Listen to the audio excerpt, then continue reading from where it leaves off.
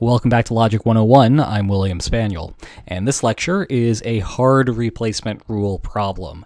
The example that we did earlier in this unit is nothing in comparison to what we're looking at here, so best of luck to you as you try to work this one out on your own.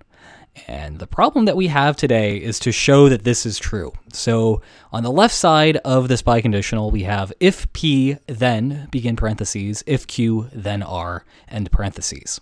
And I claim to you that that is the same thing as saying if Q, then, begin parentheses, if P, then R, end parentheses. This is known as commutativity of implications.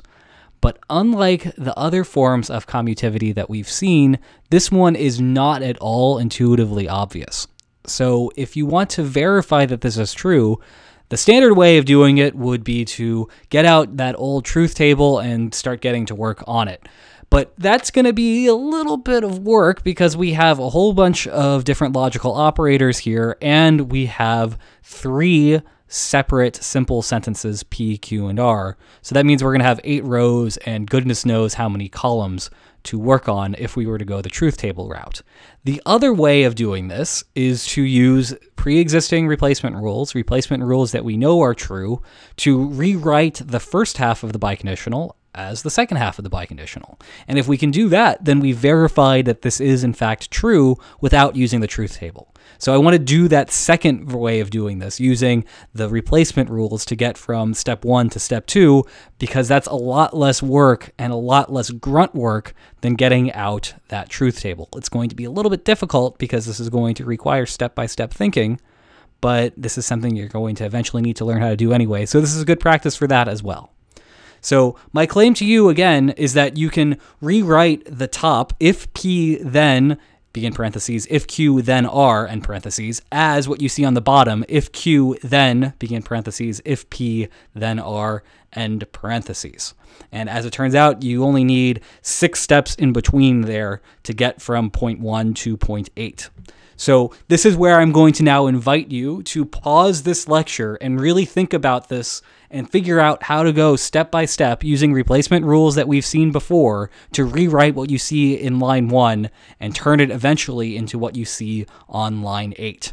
So go ahead and try this one out on your own. This is a little bit difficult, and if you need a hint, then I'm going to give it to you right now. So my hint to you, if you're struggling on this, is to think about what is different between line 1 and line 8. So you see that line 1 has P and then Q. Line 8 has Q then P. That's the only difference between them, is the ordering. And we know how to change the ordering of 2 simple sentences. We saw that before in commutativity. That was the basic commutativity using disjunctions, conjunctions, and biconditionals. So we can't simply flip P and Q here because we have a conditional. We don't have a simple commutativity rule for conditionals, but we do have them for conjunctions, disjunctions, and biconditionals. So my super special hint to you here is that you can remember back to material implication, that replacement rule. You can change implications into disjunctions using material implication.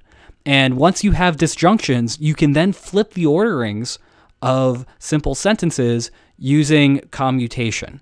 So that's my hint to you. If you struggled at first to do this one on your own, now pause again and think about how you would do this. But if you're ready for me to reveal the answer, again, my line of thinking here is that I need to turn the implications into disjunctions. And once I've turned those implications into disjunctions, I can then play around with the ordering and hopefully flip the P and the Q around. And as it turns out, this works exactly like that. So, starting with line 2, first thing I'm going to do is I'm going to change line 1 by applying material implication to the implication outside of the parentheses. So I turn the arrow between P and the parentheses statement to disjunction. We have a V there now, and I put a negation in front of the P. So line 2 is not P or the implication Q, then R.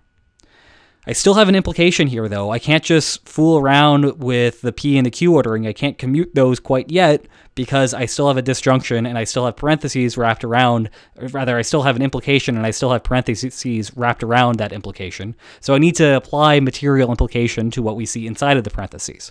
So again, I negate the antecedent and I replace the arrow with a V. So we have the disjunction of not Q and R on the inside of the parentheses, which gives us not P or, begin parentheses, not Q or R. And again, I have just used material implication on the inside from line 2 to get to line 3. All right, well, now this is where you might start wanting to switch the ordering of P and Q, or the negations of P and Q, but we can't quite do that just yet because Q is on the inside, not Q is on the inside of the parentheses, and not P is on the outside of the parentheses.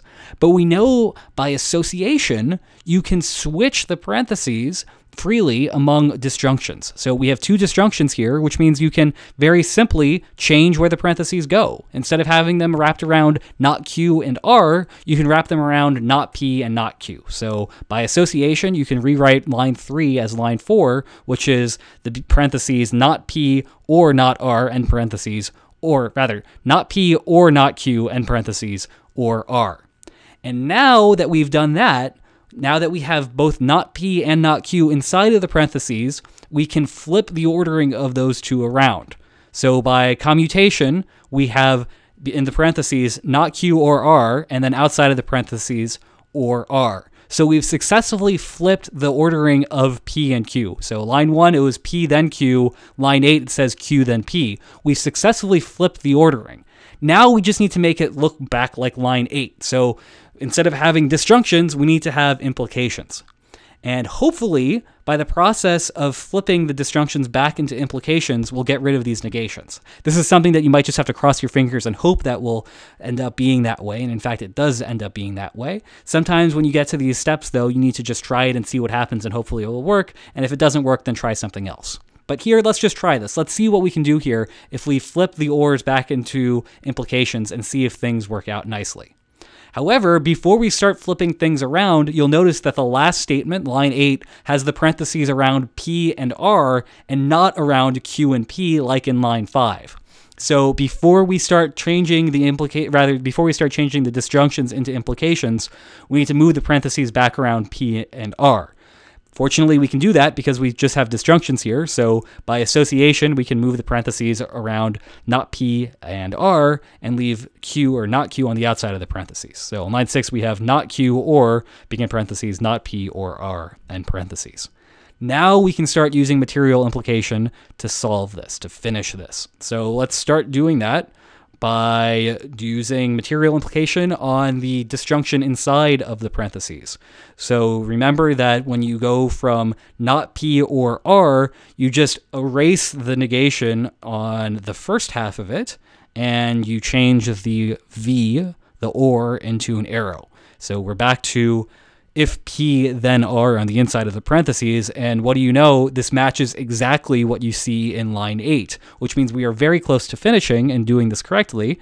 And in fact, if we apply another round of material implication, if we use material implication on the disjunction on the outside of the parentheses, well, we erase the negation on the first part, and we change the V into an arrow, and lo and behold, we are done. We have shown that line 1 is the same exact thing as line 8. That's pretty impressive. This was a little bit difficult, but hey, it was helpful and useful to go through this example, and now we know that these two things are equivalent, and we've proven that these two things are equivalent, and we didn't have to bust out a huge truth table that we could have made a bunch of errors on in the process. So this is useful, and this is exactly what we're going to be doing later when we get to proofs. So I hope you enjoyed this, and I hope to see you next time when we finish up the replacement rules with a couple more for you. Join me then.